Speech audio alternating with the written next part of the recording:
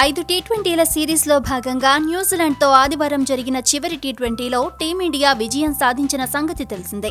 ఈ విజయంతో భారత్ సిరీస్ను 5-0తో క్లీన్ స్వీప్ చేసింది.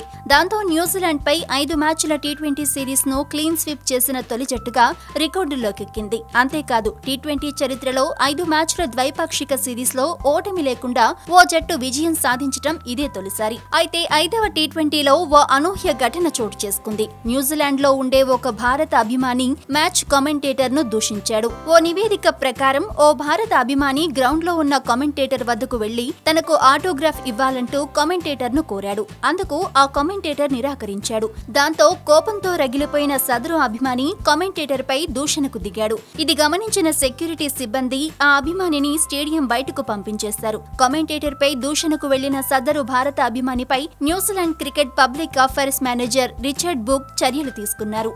బే ఓవర్లో ఏ మ్యాచ్ జరిగినా ఆ 24 ఏళ్ల అభిమానిని అనుమతించము అంటూ స్పష్టం చేశారు. కేవలం కామెంటేటర్ పట్ల అసభ్యంగా ప్రవర్తించిన కారణంతోనే ఈ స్టేడియం ప్రవేశానికి అనుమతి లేకుండా చేస్తున్నామన్నారు. ఒకవేళ వర్ణ వివక్ష వ్యాఖ్యలు చేస్తూ ఉంటే శిక్ష వేరుగా ఉండేదని బూక్ తెలిపారు. అయితే కామెంటేటర్ ఎవరు అనే విషయం మాత్రం తెలియలేదు. గతేడాది ఇంగ్లాండ్ క్రికెటర్ జోఫ్రా ఆర్చర్ పై కూడా అసభ్యకర రీతిలో దూషించడంతో న్యూజిలాండ్ కు చెందిన ఓ క్రికెట్ అభిమానిపై 2 ఏళ్ల పాటు నిషేధం విధించిన సంగతి తెలిసిందే. ఇక ఇదిలా ఉంటే 5వ T20లో మొదటగా బ్యాటింగ్ చేసిన భారత్ నిర్ణీత 20 ఓవర్లలో 3 వికెట్లకు 163 పరుగులు చేసింది. రోహిత్ శర్మ, రాహుల్ రాణించారు. కుగ్లేన్ 2 వికెట్లు తీశాడు. లక్ష్య ఛేదనలో న్యూజిలాండ్ 20 ఓవర్లలో 9 వికెట్లకు 156 పరుగులు చేసింది. Ross Taylor, team Seifert half సెంచరీలు చేశారు. శార్దుల్ ఠాకూర్, నవదీప్ సైని చెరో 2 వికెట్లు తీశారు.